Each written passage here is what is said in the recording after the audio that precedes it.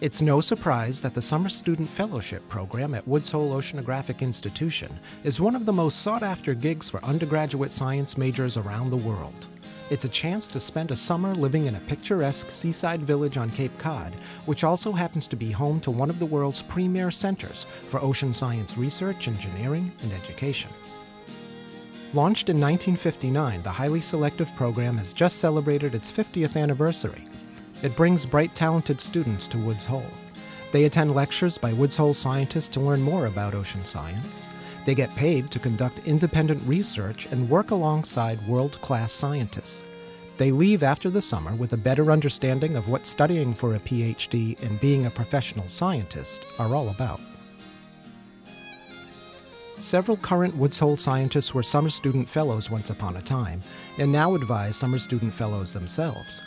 Former Summer Student Fellow Hanumant Singh is now an associate scientist in the Applied Ocean Physics and Engineering Department. Singh worked with Northwestern University student Clara Smart, who spent the summer devising a new kind of reflector light for deep-sea vehicles to take better underwater photos.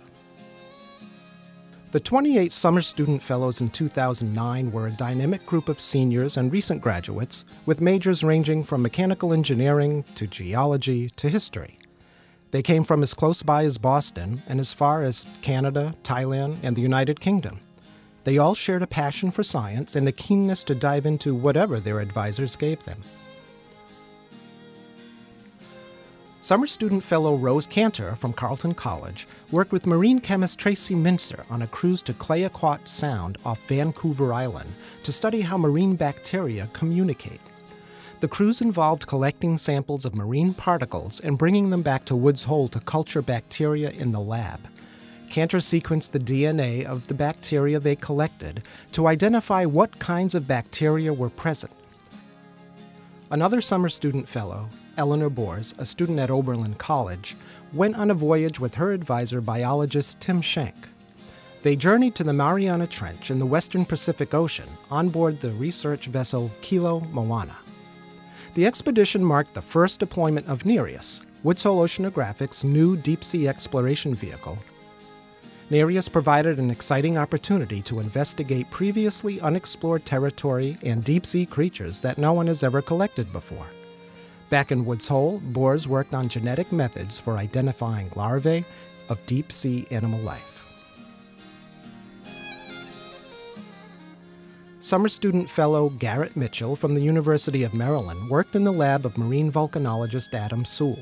He developed a photomosaic from hundreds of seafloor images collected by a deep-sea exploration vehicle called Abe. Mitchell's job was to organize the individual images to create a big picture of the area. Then he colorized them according to the lava flow structures he observed in each photo. The goal is to devise a new technique to see how lava flows continually repave and shape the seafloor. The Summer Student Fellows live together in cooperative housing at the barn in the village of Woods Hole and on Oyster Pond near Woods Hole Oceanographic Institution's Quissit campus, giving them a chance to socialize and exchange ideas with one another.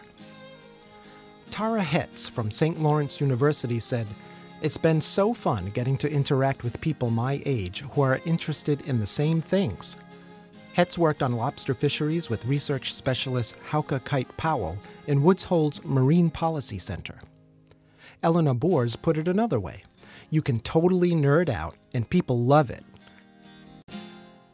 Reflecting on their summer experiences, the fellows gave long lists of highlights. Abigail Labella and Cara Manning said they learned techniques that most students wouldn't learn until graduate school. Labella, a senior at American University, investigated hormone pathways in fish exposed to potentially hazardous chemicals. Manning, from the University of Victoria in Canada, examined how nitrous oxide, a potent greenhouse gas, exchanged between the air and water in a local pond. Willie Goldsmith, a Harvard undergraduate, worked in biologist Simon Thurl's lab on basking shark migration.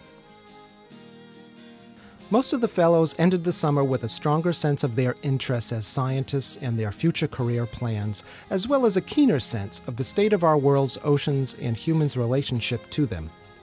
Rose Cantor said that being at Woods Hole definitely broadened her perspective on how interconnected things in oceanography are.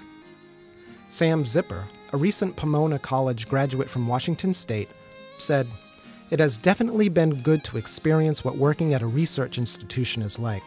It's maybe the most fun summer of my life so far."